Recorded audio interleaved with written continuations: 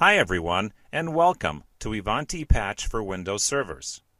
In this video, I will be introducing you to folder paths, one of the new features now available in version 9.3. So, let's get started. Folder paths provide the ability to organize groups and templates into logical folders in the navigation pane. This will be a huge help to you whenever you work with or manage these items. Let me demonstrate this feature using machine groups. For this demonstration, I have set up two primary folders named Servers and Workstations. The Servers folder contains two subfolders that represent all of the live and test servers that I manage in my organization. In the Workstations folder, I created several different subfolders to represent the various company offices that are scattered across the country. As you can see, organizing the groups into logical folders provides not only a handy tool for finding a particular group, it is also extremely useful for visualizing how my machines are situated across the organization. Setting up your folder paths is pretty simple.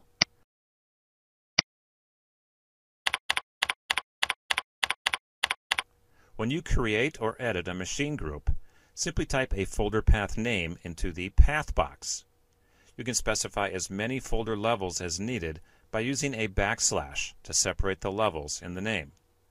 For example, let's create a new office group in our Workstations folder.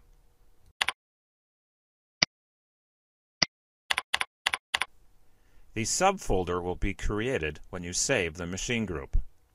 If you do not specify a path, the machine group will be contained at the root level of the My Machine Groups list. Let me quickly add a machine into this group to make it valid, and then let's go see what this looks like in the navigation pane.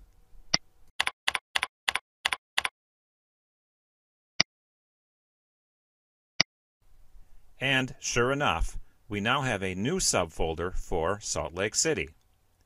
If you want to make changes to the folder structure, that also is very easy.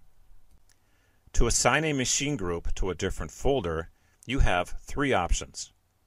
You can open the group and type a new folder path name into the path box.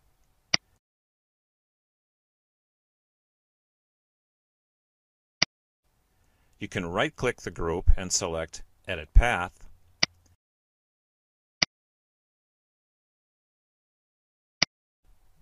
Or you can use my favorite method and simply click and drag the group to its new location. For example,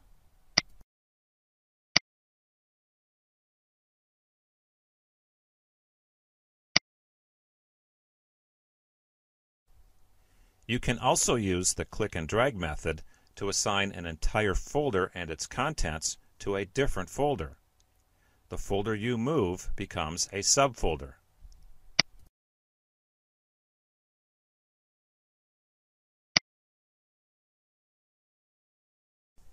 To delete a folder, you can click and drag the groups to a different folder, or you can delete all groups contained in the folder.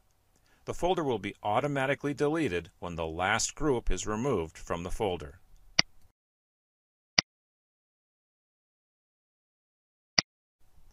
Finally, this feature is also available for use with your patch scan templates and your deployment templates.